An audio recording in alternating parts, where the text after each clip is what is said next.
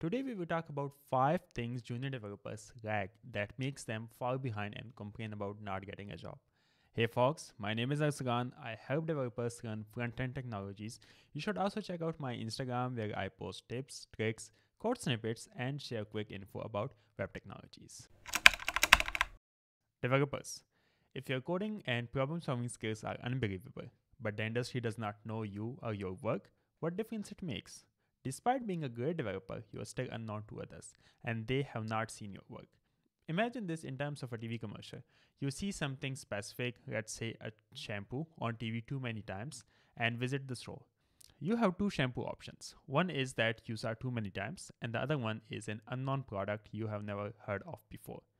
You will go with the one you have seen on TV because you have heard of it before. Similarly, if you share your work with the rest of the world and let them see you again and again on the social media, you will be preferred and picked by the companies.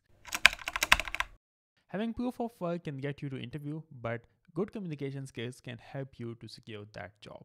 Young developers often ignore communication skills, but they are as important as technical skills, or maybe even more.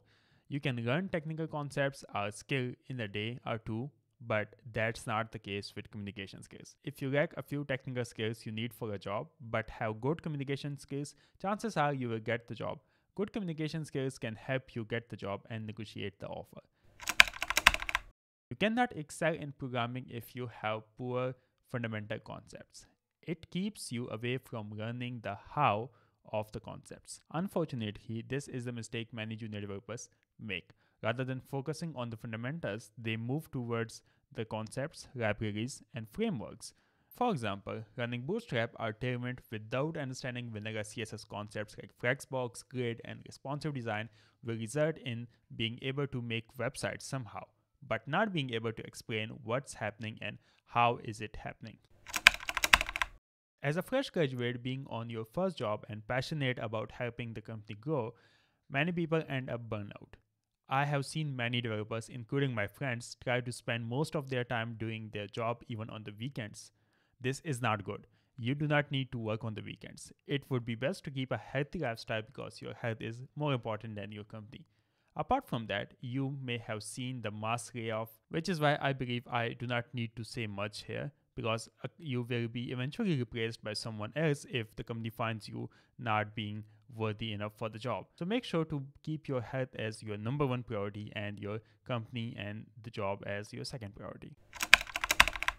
Alright buddies, another essential skill is problem solving skill. This is a crucial skill underestimated by a lot of developers. It means being able to identify and debug the issues, figure out how to tackle the problems, and move towards code optimization. Having good problem skills is beneficial in technical interviews because they are all about data structure and algorithms. To improve your problem solving skills, you can try HackerRank and read code questions. So that is it for today. I hope you liked the video. If you do so, please give this video a thumbs up and subscribe to the channel. Hope to see you again in the next video.